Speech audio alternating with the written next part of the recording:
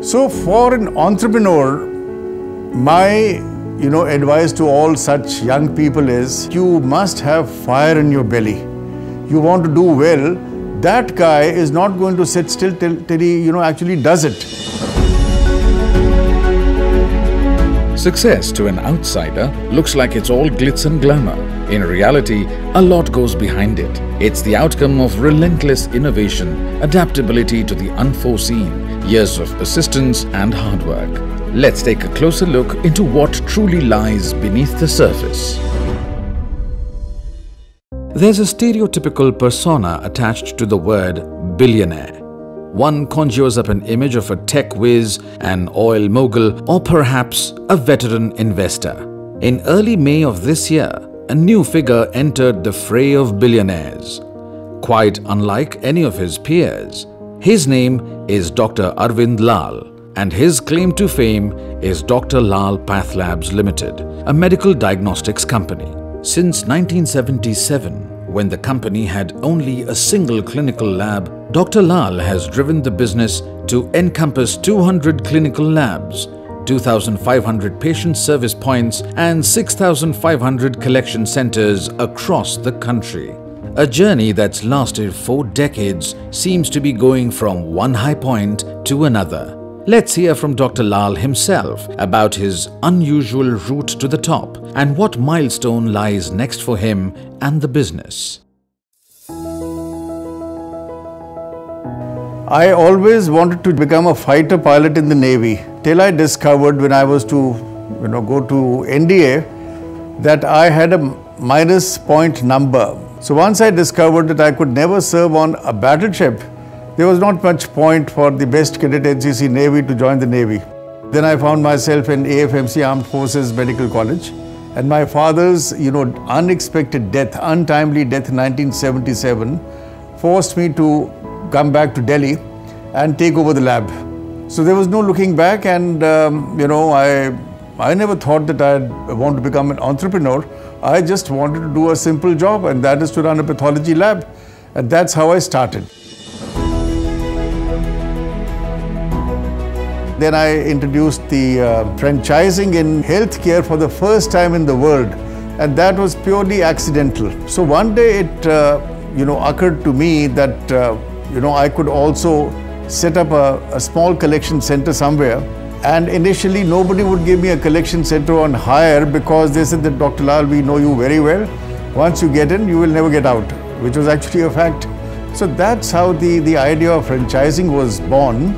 Over years, we polished this concept, and lo and behold, today we are running 2,600 collection centers all over India, and majority of them are franchised out. It runs beautifully.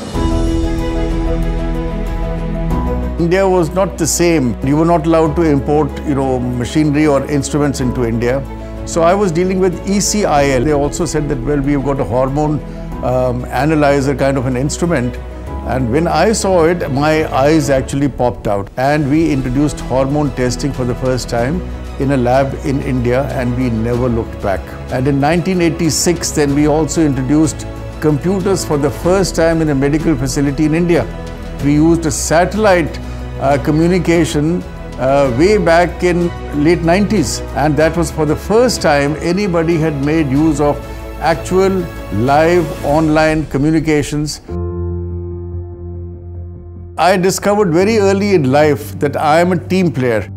There is nothing known as that you can do everything yourself. You cannot, especially in medicine or in healthcare, you cannot. It was the Indian labs like ours which took the quality to world standards, and not the hospitals. Hospitals came in about 6 or 7 years later. So what I discovered was that this business also required logistics, packaging, and interviewed a few people, and I'm happy to say I got along very well with Dr. Om Manchanda, who was joined as a COO, and today he's a managing director. At the end of the day, a business will only grow if there is a preference for your brand. And it was very important for me to understand what will build that preference. The purpose of raising private equity money was more to bring in professional management, also look at growth opportunity. And I think that marriage of both venture fund and the company and the professional management coming in really worked very well for us. There are various segments of people, there are various segments of patients, and they all seek different value out of our reports.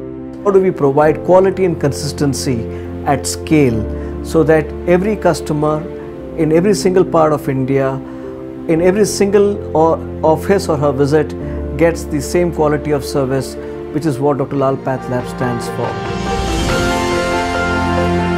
Difficult times bring in opportunities also. I'm proud to say that the labs in India have not let India down. That much I can say very, very forcefully and truthfully. And we are going to expand and we will do even much better. You know, we are brought up from a different point of view, and that is just do your job and move on. And especially in my line, you know, where there's so much to do and so many tests to be introduced and so many labs to run, it never occurred to us that, you know, that money is the main thing at the bottom of all this. And with my wife, Vandana, Dr. Vandana Lal, we made a foundation known as ALVL Foundation. Basic thing is integrity, maintaining ethics, and maintaining giving and doing your work, you know, which is absolutely quality oriented. It's not possible to go forward because you have to be true to your work. If you're not true to your work, if you take shortcuts, you will never be successful in life. If I ever get to see those billions which you just mentioned, we would much rather spend in, you know, philanthropy for upgrading the primary healthcare in India.